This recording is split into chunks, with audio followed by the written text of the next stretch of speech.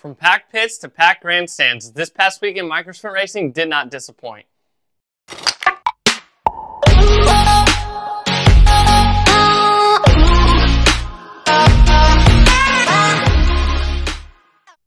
Hey, it's Karpowicz and welcome to Microsprint Madness, where I get you all the info you need regarding microsprints.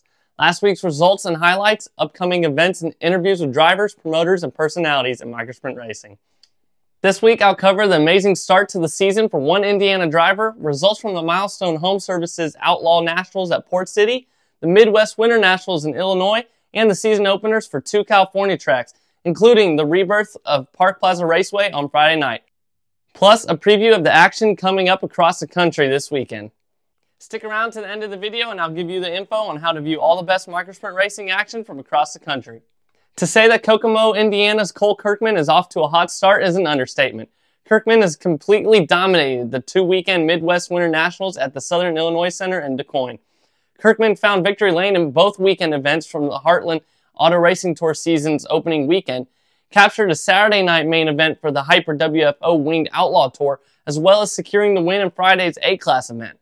Over the two race weekends, Kirkman has won 7 features of a possible 12 that he's competed in. Kirkman has been on the podium an amazing 10 times.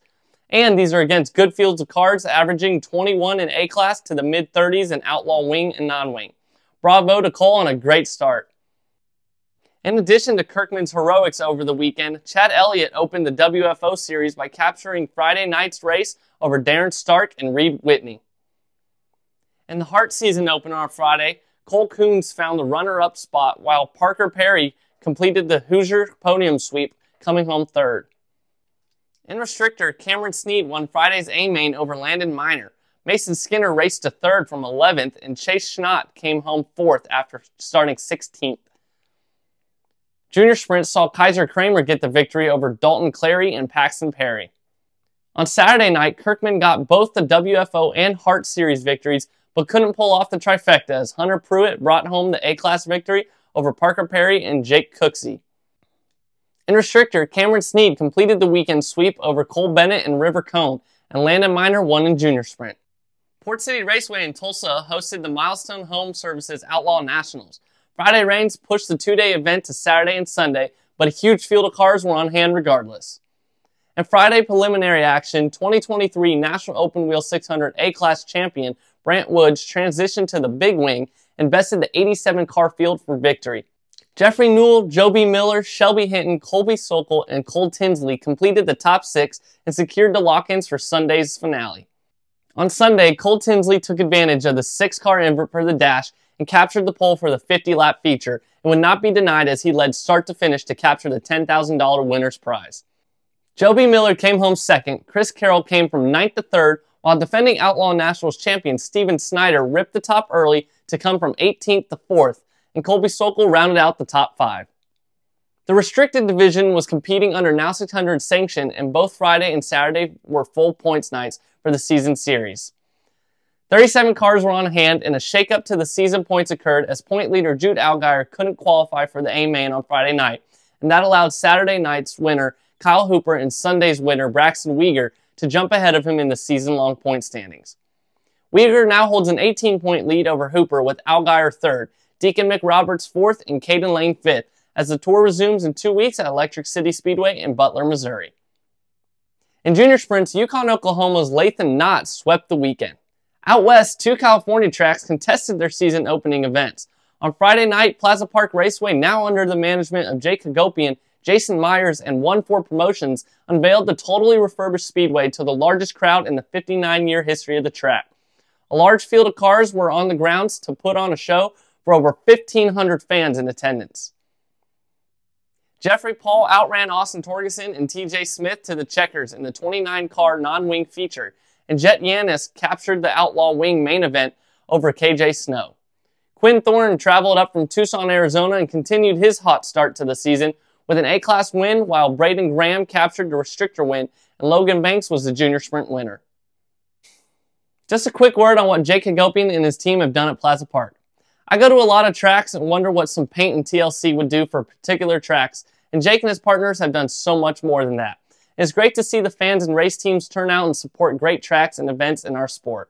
I've included a link in the description below to a Facebook video that the track posted that gives a tour of the facility, what they've done to it, and what's still ahead. The KKM races at the facility in 2 weeks should be amazing. Congrats to Plaza Park Raceway. On Saturday night, many of the same racers traveled 25 miles or so to Lemoore's Jet for their opener. In non-wing Outlaw, Maddox Salmon got the win over Cash Lovenberg and Austin Torgeson. Winged Outlaw saw KJ Snow improve over his runner-up finish on Friday night at Plaza Park to get the win over Jeffrey Paul. A-Class saw Lucas Malden in victory lane over Quinn Thorne, while Bryce Roush captured restrictor checkers and Lee Uzel from Hanford, California got the win in Junior Sprint. The Jet Bowl returns to action on April 6th. If you're enjoying the video, give it a thumbs up and consider subscribing to the channel so you don't miss any upcoming content. 3 tracks will be back in action this weekend as the early season action continues. Port City Raceway begins their season points racing and begins the celebration of their 50th season at the 1/8 mile track in Tulsa. Congratulations to Shane Stewart and his team, and good luck on a 50th campaign. Stock non-wing, A-Class, Sportsman, Restrictor, and Junior Sprints will all be in action. Adobe Mountain Speedway just north of Phoenix continues their spring season on Saturday night. Non-wing Outlaw, Stock non-wing, Restrictor, Sportsman, and Junior Sprints are on the card. I'll be at Gulf Coast Speedway in Alvin, Texas on Saturday night for the second night of points action. Hyper Racing, Stock non-wings, Pipeline MD Turf Tire Micros, Sportsman, Restricted, and Junior Sprints continue to fight for the season points championships. If you enjoy microsprint racing and can't make it out to the track, consider a subscription to Dirt to Media, where you can catch all the nation's best microsprint racing from the comfort of your home or your mobile device. Follow the link in the description to subscribe and catch all the action. If you enjoyed the video, smash the loud pedal on the subscribe button to help grow the channel and you won't miss the next episode. Check out the video on screen for one of my most exciting races of 2023 as I charge from the back at Gulf Coast Speedway. Enjoy the races this weekend, and I'll see you next week on Microsprint Madness.